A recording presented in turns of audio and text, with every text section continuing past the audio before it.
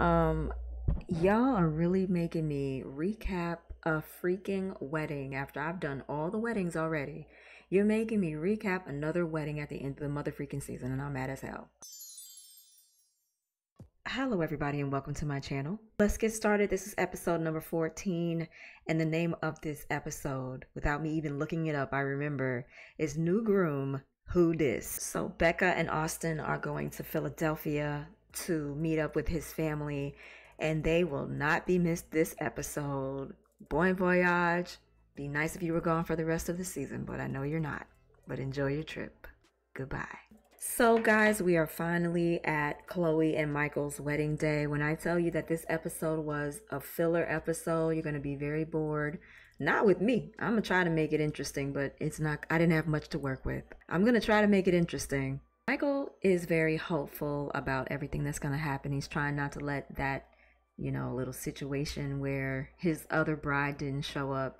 He's trying not to let that affect his confidence. Okay, Claire, you're looking nice there. Love your makeup. Claire yaps on about being there to support Michael and how she's happy to be there. Pretty much all of the couples were invited to this wedding, but of course, as you know, as I said at the top of this video, Becca and Austin won't be there because they'll be in Philly. Alright, I tried to be impartial and non-biased in my recaps, but when I really don't like a character, it comes off in my recaps, and I'm really, really sorry in advance. I'm really sorry. Okay. Everybody's getting ready for this wedding, and here's Chloe with her friends, her relatives. It's just everything she says sounds so rehearsed and scripted. It's just like, I'm really hoping that he's the best man of my dreams and all this bullcrap. And trust me, by me not telling you exactly what she said, you've missed absolutely nothing. I promise. So Chloe says to her friends and family, her bridesmaids, maid of honor, that this is the first time that they're seeing her at this level of commitment, and she goes into why she's a former perfectionist. Chloe, you're not fooling anyone. And girl, that's just your personality. That's just who you are. Just embrace it and stop with this former title. And I don't know how much they paid you to act on this program, but whatever they paid you was not enough. Girl, you're really putting on the performance of a lifetime here. Chloe was talking to her bridal party here, and she's like, I hope Michael likes old dogs. Girl, you talking about yourself? Because she actually has an old dog. But girl, you had me laughing. Michael has a new groomsman here. I'm sorry, I forgot his name. He basically wishes Michael luck and says that, knowing what kind of person he is, he should be fine. And Michael, as I said, he's very hopeful, and he's just ready to, meet this mystery woman. Chloe is over here looking like the bride of Frankenstein. What the hell is wrong with her makeup? That color is not for her. I'm no makeup artist, but her face and neck are two different colors. I don't think it's supposed to be that. Y'all really did her dirty on this freaking show. So now I'm just excited for that emotionally available, kind, big-hearted, wonderful man. Alrighty. Michael has decided that he's going to wear a pink paisley suit. I don't know if that's the right pattern. If it's not, put it in the comment section what it really is. Thank you. Don't really love it, but hey, I'm not the groom. It's not my wedding, and I mean, he did what he wanted to do, okay? But he basically said that, to hell with not outshining the bride. I'm gonna wear what I want to wear this time. No, Michael is yapping and yapping, and you will hear the word yapping a lot in this review. Why? Because that's all they do on this episode. It's a lot of over talk, a lot of talk. And it's one thing that Michael and Chloe have in common. These two people can talk like nobody's business. I do not know why y'all doing so much damn talking, but I am pretty sure the producers push for you guys to say as much as you possibly can to fill up to 2 hours, which that's a whole nother story in itself, because I don't understand why this damn show needs to be a full 2 hours every week. So Chloe's biggest concern is that Michael isn't going to want her, and she's hoping for a lifetime of joy. And I noticed she's over here talking about, I want us to be 80, and girl, just relax yourself. You're painting it on a little thick now, okay? So here come Orion and Brennan, and child, I'm already over it, and it's not even 30 minutes into the show right now. So Michael is asking these two advice about marriage, the two most terrible, lousy husbands in the entire franchise, and you're asking these two for advice? I think Michael asked the question, like, what does he have to look forward to in marriage? And I'm pretty sure both of these people here would respond misery. But they're trying to be encouraging, so they keep it positive and they keep it light. Chloe, your personality, Miss Perfection, does not say you're the type of woman that will put on some Converse under her wedding dress. I know the producers told you to do that. Ain't nobody stupid over here. Chloe is so excited to meet her, quote, person. The gift giving commences. Michael gets her a little diamond necklace, and I mean little, but who am I to judge? I ain't never had a diamond in my life. Okay, I'm just saying, I never have. Do diamond chips count? Anyway, and she gets him some cufflinks that that he immediately puts on. And now finally it is time for the wedding. Now we are finally at the wedding ceremony, and Michael is at the altar. Now Michael is feeling very apprehensive, concerned about what Chloe may think of him as far as how he looks. So now Chloe, she suddenly cannot breathe. She's gonna puke. Oh no, everybody. She's gonna throw up. She says she put every little ounce of faith with her whole heart. Her friend tells her that she can't imagine that Michael doesn't fall in love with her. And I don't know if you guys got the memo, but this show is called Married at First Sight. This show is not called Love at First Sight. I think you guys are a little confused. So now the bridesmaids walk in, and as you can see, the color of their dresses match Michael's, which is pretty cool.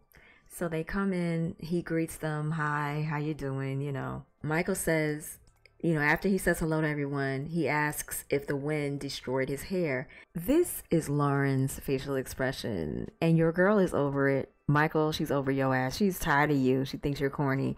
And as nice as Michael comes off, he came off so cornballish. I'm really sorry. I'm always making up words on this freaking channel. But he came off so corny and so like, it's okay to be weird, damn it. I know I'm weird. Y'all already know I'm weird. And a lot of you are weird too. And I don't have a problem with you being different or being strange or whatever. And if this is his personality, then it is what it is. And a lady offers him some hairspray.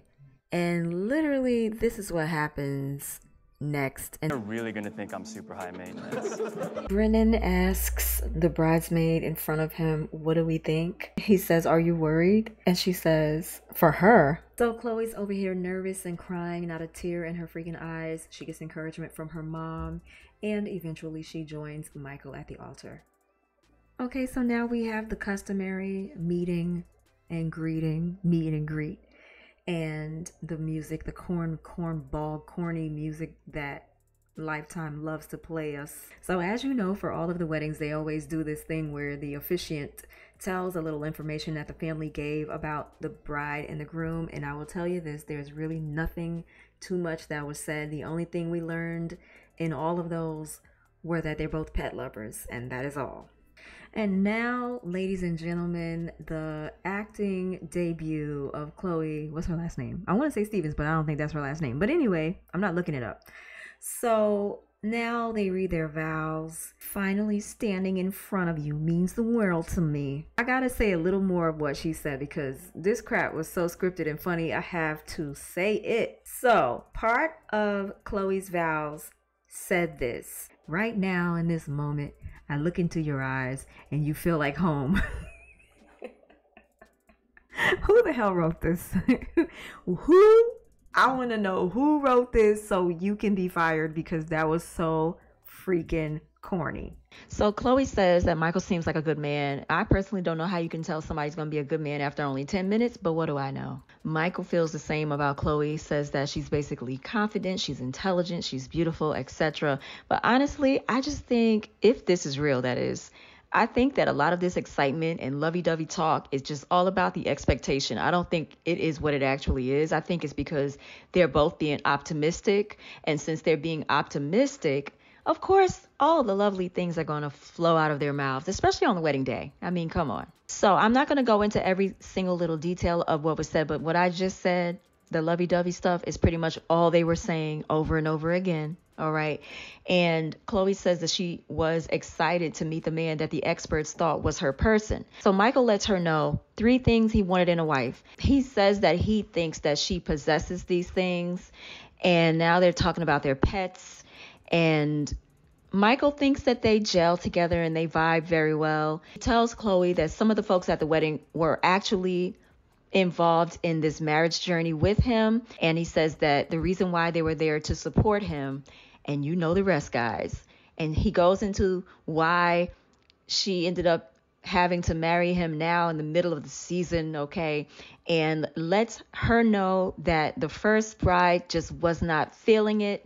And Michael says that he was supposed to be married at first sight along with the rest of the group, but it didn't happen that way. But he assures Chloe that their journey is theirs and theirs alone. He's not a broken man. He is whole, okay? And Chloe says, what is meant for us will never, ever. I feel like I should put on a voice when I say her lines. But anyway, who talks like that in real life? So now you have the failing and failed relationship remaining folks. I don't know what else to call these people. They're out here talking. They're outside talking in a group about how cute the bride was and how, you know, they look like they go together well, blah, blah, blah. Lauren, you looking real cute. I think I said that earlier, but I'm going to say it again. I just love how you do your natural hair. It's very riveting. They talk a lot about how they seem like they like each other, Chloe and Michael. And Emily says that she thought the vows were a bit vanilla. She said she was expecting more from Michael.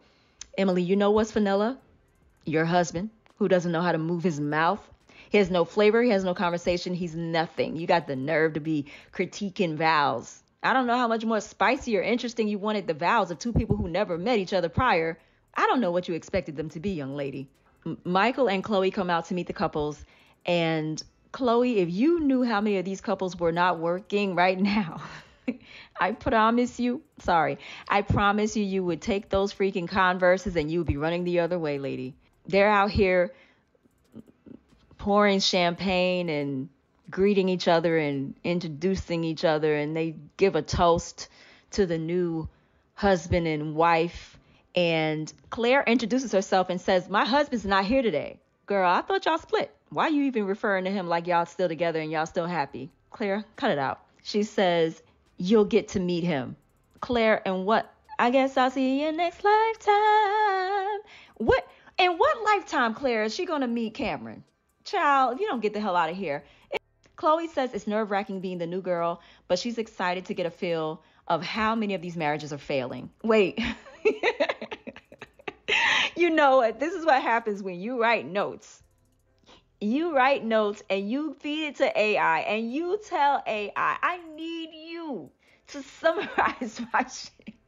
I did not use AI for every single thing. Sometimes things are hard to put into words, and that's when I'll get a little help, okay? But other than that, these are all my words. Chloe says it's nerve-wracking being the new girl, but she's excited to get a feel for what being married to a stranger has done for them. Do you know what it's done for them, Chloe? It's brought them misery. It's brought them hell. It's brought them literally to the depths of hell, okay? Girl, if you only knew, all right? But you'll know soon enough. I'm pretty sure of it. Michael lets the crew know how, he told Chloe about the runaway bride mishap. Chloe says that she was nervous all day, but the moment she saw Michael in that pink suit, she knew it was going to be a make or break moment. Chloe says earlier it's going to be epic. This situation is going to be epic. It's going to be great. Who are you trying to convince, Chloe? Yourself? Because you're overacting in every scene. Anyway, now they go inside. They're doing wedding pictures. Chloe is gushing about how warm Michael is. I mean, warm, not by touch, but warm, like a warm personality. And she says that it feels organic. Now they go outside to take pictures. And then she asks Michael about his tattoos. And many of his tattoos are in homage to his family. And Michael says that he feels affirmed because now the situation was positive and it was more so than his last experience. And he says that they've already began to develop an intimate relationship. Relationship-wise, maybe is what he means. And now everybody is going to the reception. Lifetime, I'm getting sick and tired of you, and I'm going to call you out every time I get on this damn video. Why did you sit Orion and Lauren together? I'm not saying they're like Tom and Jerry or anything, but that show is funny as hell. Why did y'all have to sit them together? Like, please, I'm sick of y'all. I'm tired of y'all. The guests in the reception are tinkling the glasses. And if any of you have watched like 4 weddings or any of these wedding shows, you already know when they tinkle the glasses, when the audience, I call them the audience, okay? When the guests tinkle the glasses at the reception, they want the freaking bride and groom to kiss. I swear to God, if any of you listening to my mother freaking video right now, if you come to my wedding and you do that at my wedding, I am literally going to have Travis or whoever the hell our security is escort you out, because we're not doing that. Chloe says cheers to happy marriages. That ship has sailed for all the other couples, I'm telling you right now. You need to just say cheers over your own marriage at this point. Y'all the only one that got a little hope, okay? So now we're at the table with the other couples, and here we go with Orion running his big old mouth. Listen, why is he here? Orion ended the marriage. He should not be allowed on the show anymore. I'm getting tired of this. I'm getting tired of this backtracking with Lauren and Orion. Y'all did all these flashbacks with Orion and Lauren. I'm over it, girl. Boy, whoever, I'm over it. Anyway, Orion says to Lauren, if you want, before this night is over, we can have a little conversation. Lauren's like, nah, I'm good. And I don't have any animosity towards you. And Orion just proceeds to keep talking anyway. Where is Sandman Silvers when you need him?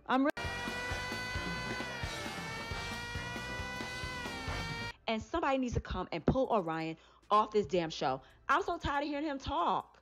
So anyway, Orion goes into how he was in therapy and the therapist told him that he's stubborn. And Orion, nobody cares. Your marriage is over. To start the conversation, he was like, so what are you doing right now? How is everything going?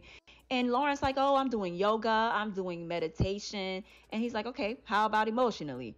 And she's like, up and down. It's up and down. How about Orion? It's none of your damn business. That's what you should have told him, Lauren. I mean, that's what I would have said. It's none of your freaking business. So anyway, like I said, they get into this conversation about his therapist, blah, blah, blah, yakety, smackety. All right.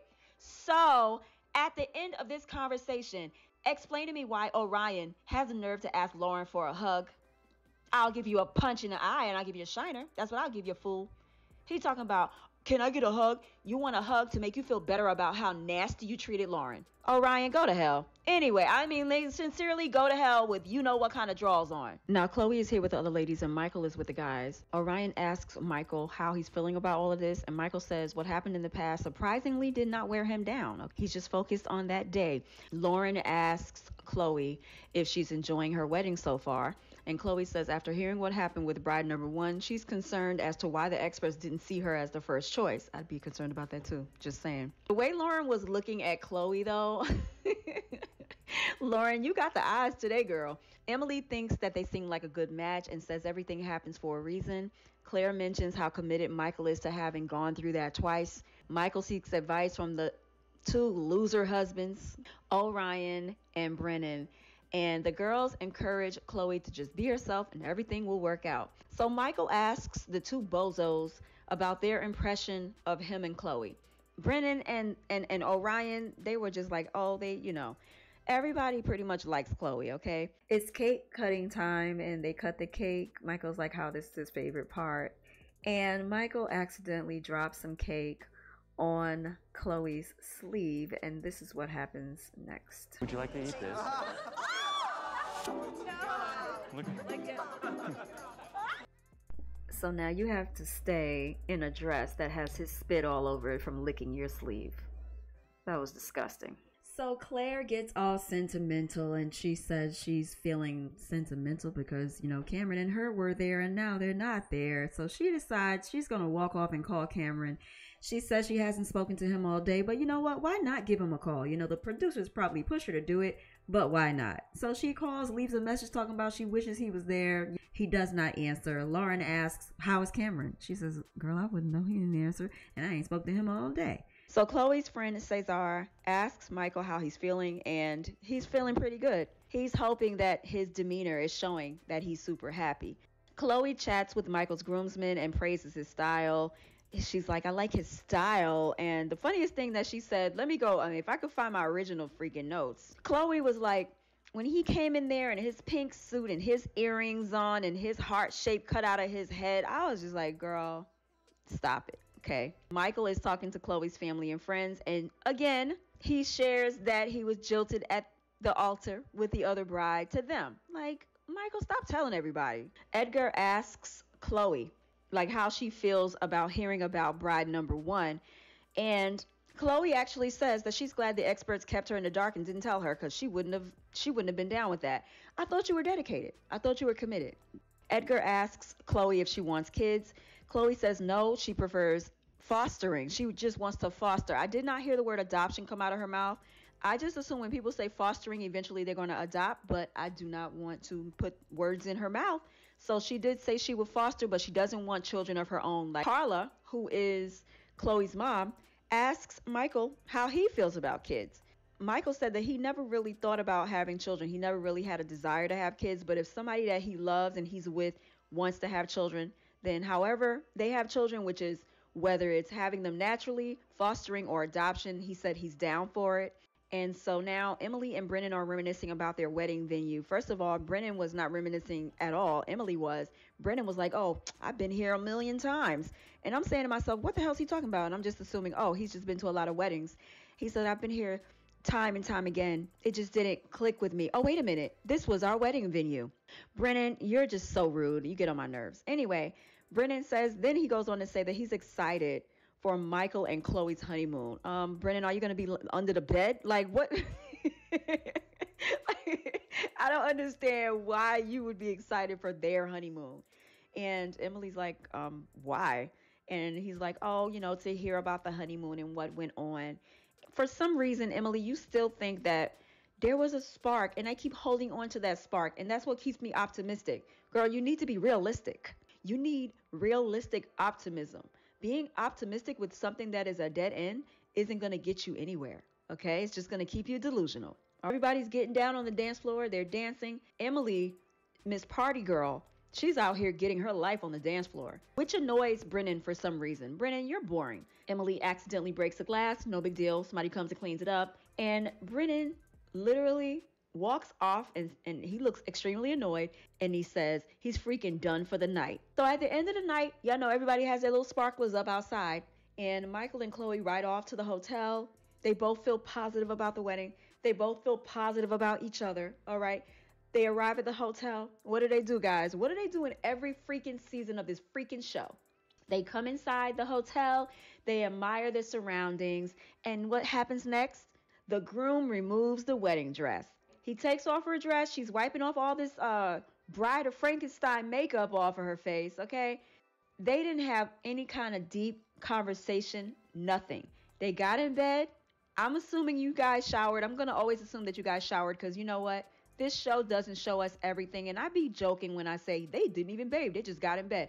They climbed into bed, and Michael, you could have found something a little more appealing to wear to bed, buddy. I mean, some silk pajamas, something. I mean, it's your wedding night. Anyway, I guess he means it when he says he's going to be himself. And he had drawers the color of his suit. He wasn't playing. He wasn't playing with that pink suit. He had drawers to match, child. So they just got in bed, gave each other a kiss, faced the wall, blew out all the candles, and went to bed. And that is the end of my mother freaking review. I hope you guys appreciate me every single time I do a video, because this, at this point, is straight torture. Anyway, guys, thank you so much for watching my channel. Make sure you like, comment, and subscribe, and I'll talk to you guys in the next video. Bye. That is the end of this recap. I hope you enjoyed it. I hope you laughed. I hope you cried. I mean, I don't hope you cried. I just hope you got some comments to give me in that comment section so I can see what you guys think, because I don't want to just post videos and see views. I actually want to know what you guys think about this. But anyway, thank you so much for watching my channel. Make sure you like, comment, and subscribe, and I'll talk to you guys in the next video. Bye.